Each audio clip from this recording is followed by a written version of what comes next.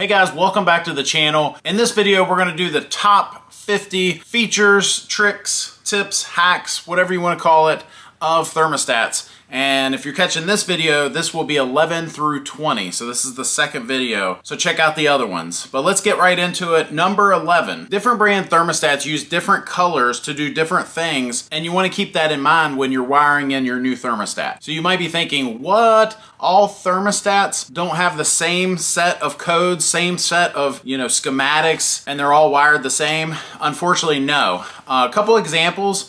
When it comes to the common wire, I've noticed that different brands use different color common wires. Commonly it's going to be, usually black, blue. I have seen gray used before, but ultimately you want to keep that in mind if you are wiring in a new thermostat.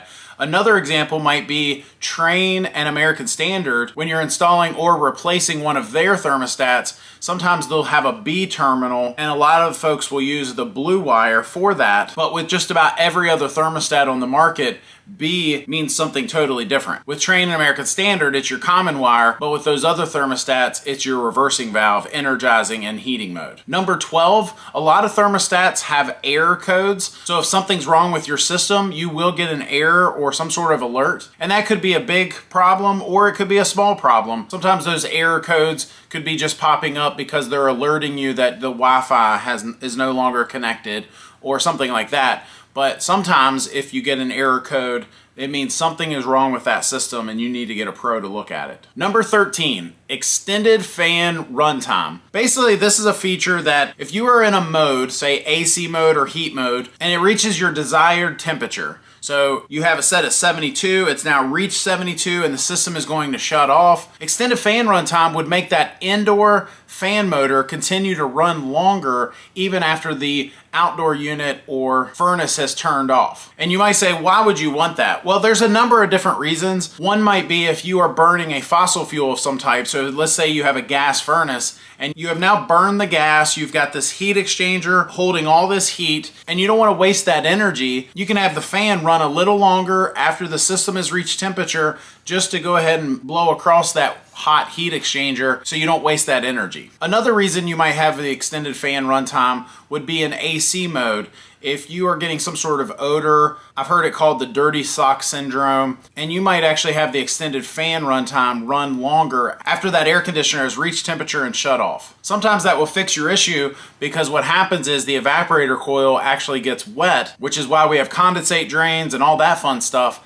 And the extended fan runtime, the idea is it continues to blow across that coil for a little bit longer, dries the coil out after that air conditioner is turned off. Number 14, this isn't necessarily a feature of a thermostat, but I wanted to touch on float switches because sometimes if you have float switches or auxiliary switches, some sort of switch on your system that if something were wrong, maybe the drain has backed up and it's no longer draining properly and now you have a float switch that is open, that will affect your thermostat. So in some cases, it may stop sending voltage entirely to your thermostat, which would be why you would have a blank screen. But in other cases, it can be an alert or error code like we touched on a moment ago. Some communicating systems will have an alert setting on the board that those float switches will open if something is wrong. And then you'll get an error code or alert on your thermostat. Number 15. This is something that has kind of come along over the years. Years ago, when I first started out in the trade, this was not a thing.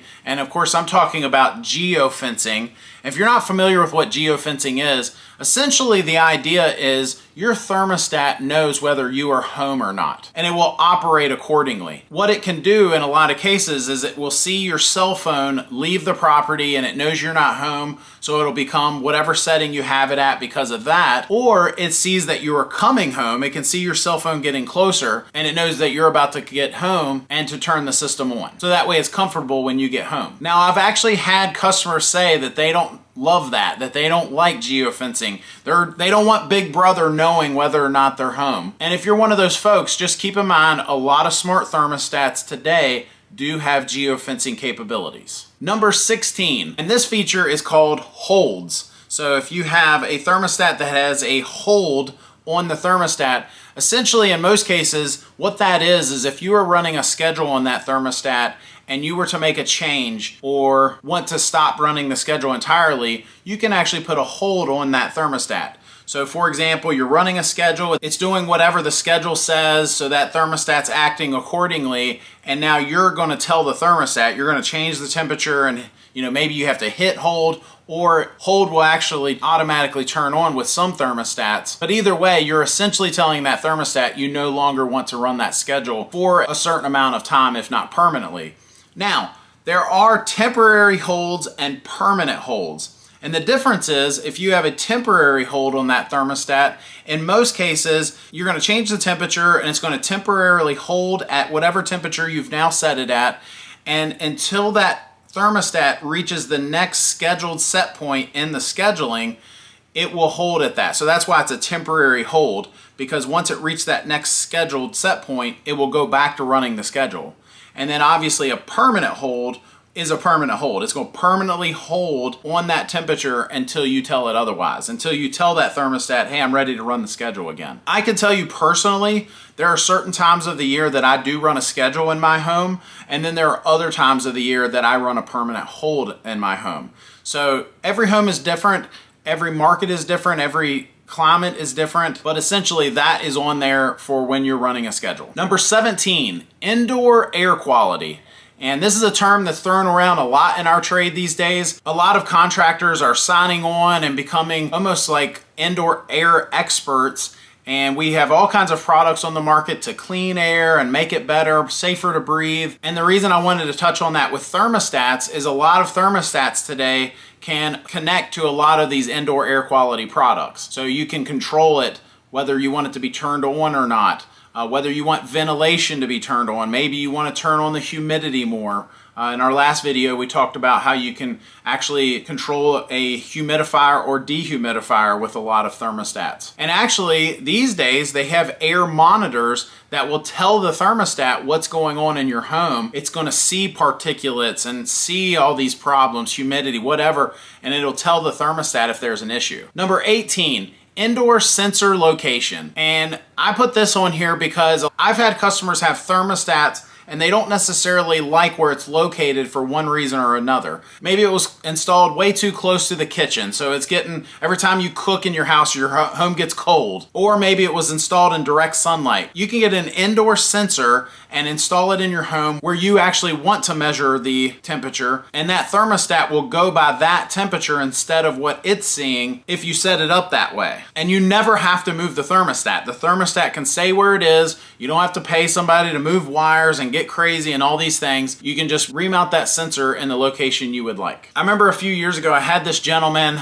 he had his thermostat located in a bedroom that was affecting the entire house, and he wanted it relocated to his living room. And what we did was we just installed an indoor sensor where he wanted it, and we didn't even have to move the thermostat. Number 19, maximum temperature settings. And what this is, a lot of thermostats, you can actually set it. When you program it, you tell that thermostat, hey, I don't want you going above a certain temperature, and I don't want you going below a certain temperature. So whether you have kids or just in general, for whatever reason, you don't want that thermostat to ever be set above a certain set point.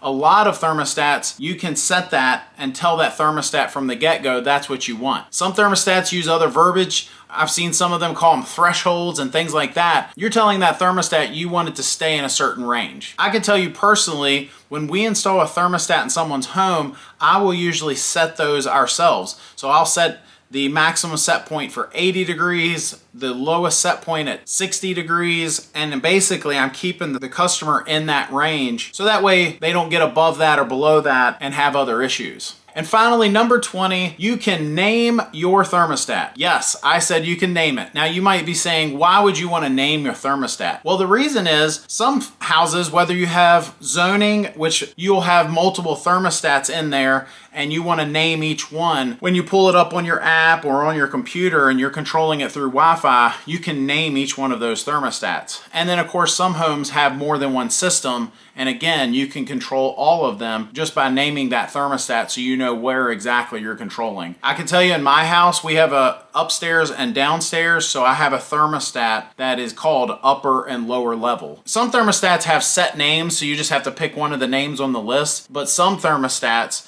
you can actually do a custom name and call it whatever you want. All that said, if you are in the market for a heating and air system, before you spend thousands, check out my website, newhvacguide.com. I basically wrote a book on this website, but instead of a book that would become outdated, I wanted a website that I could add to and change as new technology comes out. I've put so much information on there. It's all meant to help you as the homeowner buying a heating and air system. Some information I give you on that website, heating and air contractors and manufacturers don't even want you to know. I've got a whole page called No-Nos, things to stay away from. I've got a whole page about my favorite heating and air brands, and I tell you why. So check that out before you spend thousands. All that said, thanks for watching. Hit that subscribe button. We'll see you next time.